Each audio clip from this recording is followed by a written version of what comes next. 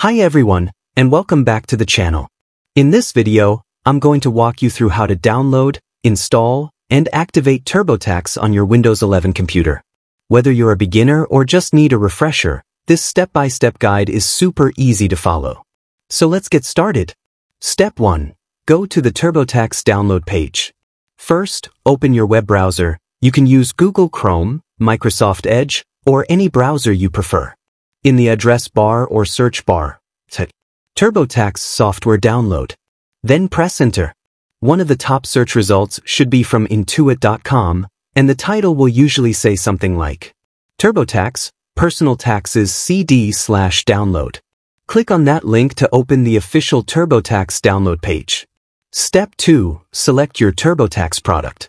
On the official page, you'll see a section near the top that says Download TurboTax software. Click on that to go to the product selection area.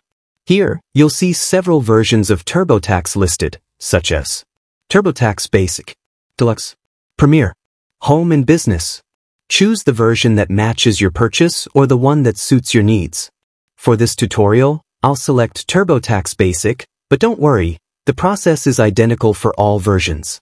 Click on the product to continue. Step 3. Choose operating system. Next, you'll be asked to choose your operating system. If you're using Windows 11, go ahead and click on the Windows option. If you're on a Mac, choose Mac OS instead. Once you make your selection, the download will begin automatically. It's a fairly large file, so give it a minute or two depending on your internet speed. Step 4.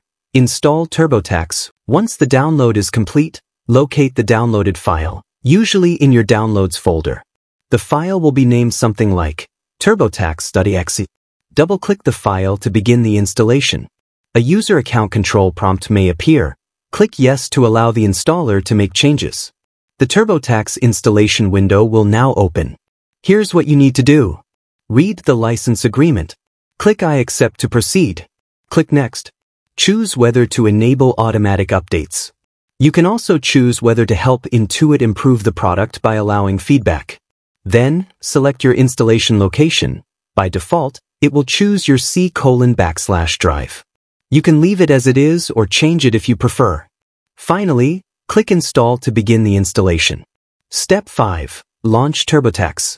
The installation process may take a few minutes. Once it's complete, you'll see a message that says, Success! Ready to start your taxes. Click on Launch TurboTax to open the program. When TurboTax launches for the first time, it may take a moment to initialize. Step 6. Sign in and activate. Now, you'll see a screen prompting you to sign into your Intuit account. If you already have an Intuit account, just log in using your email and password.